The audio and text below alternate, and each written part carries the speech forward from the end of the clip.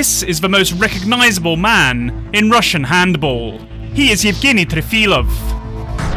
His charisma draws plenty of attention to the sport. However, of much more importance is how he has helped to mentor and create a winning spirit within his teams. It seems that Trefilov is very straightforward both as a coach and as a person. He says what he thinks, what he does not like, and perhaps he can be a bit too rigid. He has got his relationship with his team down to a fine art. He is a psychologist, motivator, and strategist, all in one. Despite being a man, he has become the face of women's handball. It is unique and also intriguing. Every coach has his own faults, believe me, and most coaches work and train as they were coached. I mean, a person has it fixed in his brain what he was taught a long time ago, and how he was coached. Why is the army so strict? Because that's the way it's always been. It's the same in coaching. I was probably coached very strictly. Evgeny Trefilov in his interviews always looks at things from the perspective of his country and its interests. We can say that he is an example of a true patriot. The man who recognizes that all is not well in Russia, but it is his homeland, and it must be loved. Well, I am Russian, and yes, I can be careless.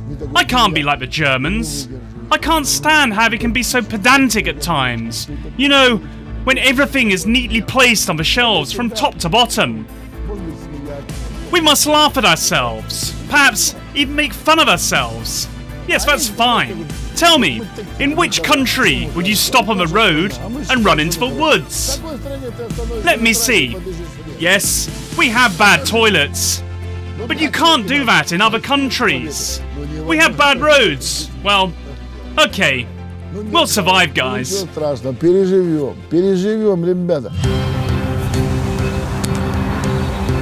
training, Evgeny Trefilov is like dynamite. One spark is enough. He does not tolerate any slacking or any mistakes. He also demands that his players give their best. The team begins with him. If the girls or coaching staff do not complete the tasks they are given, he will be in a rage.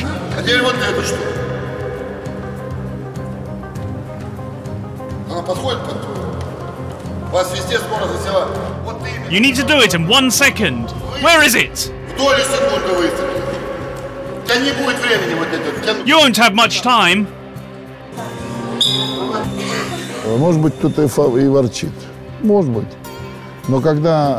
Maybe someone grumbles, but when, after the end of the game, people have improved their level slightly and moved forward a step or two, all is forgotten.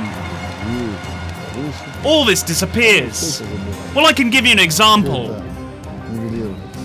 In Astrakhan, when we won on this occasion, I stood up and I apologized for what I had said earlier. Comparisons that I've made may not have been the most flattering for the girls, but things like this happen.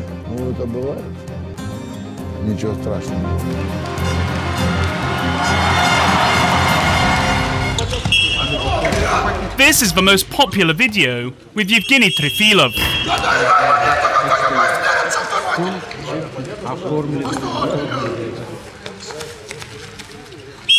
With Russia battling it out against Poland to try and book their place in Rio, he lost his voice. However, he still managed to get everything out of his team.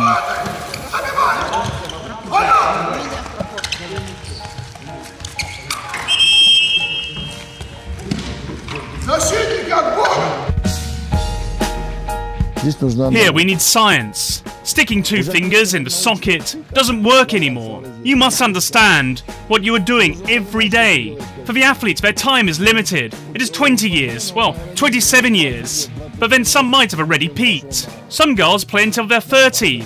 Then they become mothers and quit the sport. Evgeny Trefilov does not like weekends. Handball is his life, and it's much more important to him in comparison to the girls on the team. He has been working with the national teams since 1993, and he has seen a lot. Of course, it's funny when it comes to doping in handball. Look at his side. The team's head coach is all they need, and they certainly don't need any stimulants. Is everything alright? How do you want us to answer? All right. Let them come. Well, they came to us in Astrakhan at 6 o'clock in the morning. They ran to the wrong hotel and started to yell, "You do not live there! You do not sleep there!" Thanks to the governor, he moved us to another hotel, and they had the wrong information. And the most interesting thing is that Russians came and started to yell. They were given a task. Why were you yelling? You're a Russian just like me. We have vitamins like rose hips. And I remember in the 1960s, the doctor says, use camphor oil and everything will be healed. It's the same story here. We do not have everything right now, especially in sports.